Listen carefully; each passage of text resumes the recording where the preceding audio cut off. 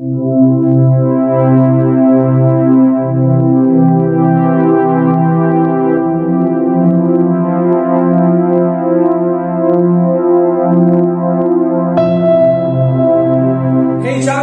up with you? Thank you so much for tuning back into my childhood. It is hashtag Vinay's Vision and I'm your personal auxiliary Vinaypanekar. Now this is a new question. Write an AP in which A is equal to 10. A क्या है आपका? Alright. And D is a natural number. Tell me one of the natural number. Natural number starts from where? It starts from 1. Exactly. तो हम लोग D को कोई भी natural number ले सकते हैं. What do you want me to take as? 2. Alright. D is equal to 2. Yes. Which number is the only even prime number? 2. 2 भी क्या होता है? Even prime number होता है. बाकी सारे prime number odd रहते हैं ना. 3, 5, 7, 11, 13, 17, 19.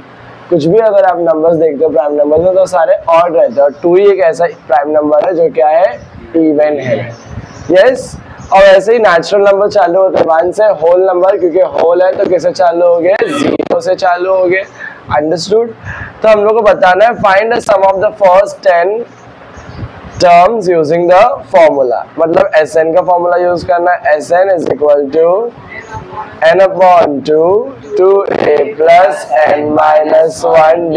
इतना क्लियर हो गया आपको? S10 ढूंढना है आपको. यस और नो? आप लिखोगे S10 is equal to question mark. Yes. n/2 2a plus 2a के जगह क्या लिखेंगे? 10 plus 10 minus 1d.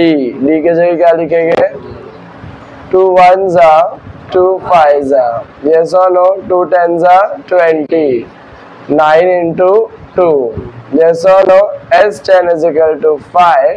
20 plus 9 29 करूँगा क्या? पहले मल्टीप्लाई करेंगे ना. पता है ना bracket of division, addition, multiplication and subtraction. तो पहले अपन मल्टीप्लाई करेंगे 20 plus 18. S10 क्या मिलेगा मुझे? 20 plus 18 is nothing but 38. 32 को किससे मल्टीप्लाई करूँगा? 5 से. 5 8s are 40. 5 3s are 15 plus 4 is 19. S10 is equal to 190. Understood?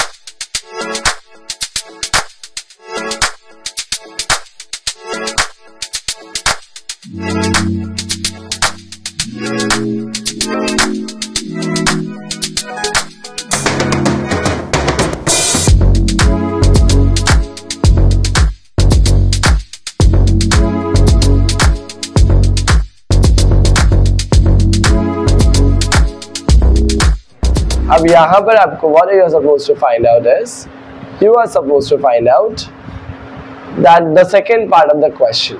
Can minus 80 be a term of this AP? Justify. Second part of the question में हम लोग लिखेंगे यहाँ पर सबसे सिंपल चीज, क्या minus 80 हो सकता है क्या? Is minus 80 possible? They are asking us. Minus 80 is not a natural number. Minus 80 is not a natural number. And hence it can't be a part of, it can't be a term of this AP. This AP. Understood or not? Yes. Justify भी कर लिया आपने, समझ में आया. And last में statement भी लिख दिया. Next is, this much is clear na to all of you?